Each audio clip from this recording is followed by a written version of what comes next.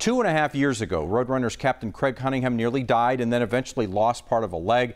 Now, thanks to a Tucson native working in San Diego, Cunningham is back on the ice. It's a moment hockey fans and the city of Tucson will not soon forget. The moment Craig Cunningham nearly died on the ice just before a Roadrunners game. A sudden and severe heart attack nearly took his life, and because of complications, it later did take the lower half of his left leg. He has not the easiest below-the-knee amputation to fit, and so he was running into a lot of prosthetic problems. The man who made Cunningham's prosthetic, Peter Harsh, says it was a challenge to find the balance of function and comfort for Cunningham's leg. He's had a lot of atrophying of the muscle, the soft tissue, and the bone has become very sharp. It's kind of like having razor blades inside your soft tissue. Oh, wow. He started with a comfortable prosthetic for walking, then running.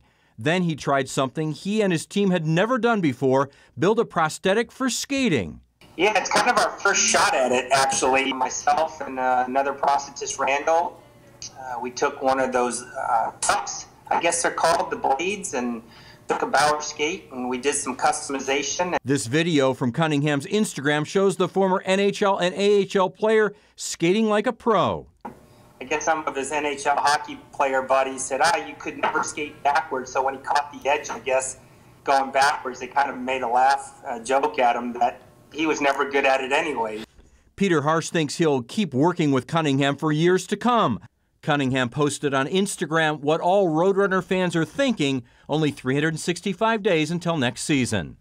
And Cunningham will likely be a coach someday and will need to skate during practice, and he's well on his way to doing that. All right, we'll be right back. You're watching KGUN 9 on your side.